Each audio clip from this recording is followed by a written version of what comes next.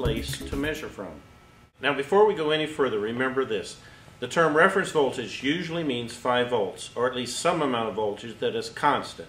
It can be used as a reference. When you use a tape measure, you hook one end on something and then you measure away from it. This end is the constant end. It never changes. We don't use battery voltage, and why not? Battery voltage can vary. Perfect voltage would be about 12.6, but batteries are not perfect. Some normal batteries may show anywhere between 12 to 12.6. That's a difference of over half a volt. Also, when the engine starts and the alternator comes into play, that same voltage could go above 14 volts.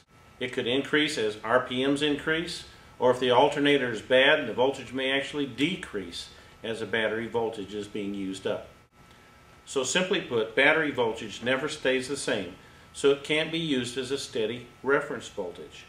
A car simply won't run if the voltage drops below 5 volts. So we need a voltage that will always be the same as long as the car is running. So the PCM sends out a reference voltage of 5 volts out of the sensor, and it uses that 5 volts as the baseline for everything else it's going to measure. So we need a good ground that will never change, we need 12 volts in, and we need a good 5 volt reference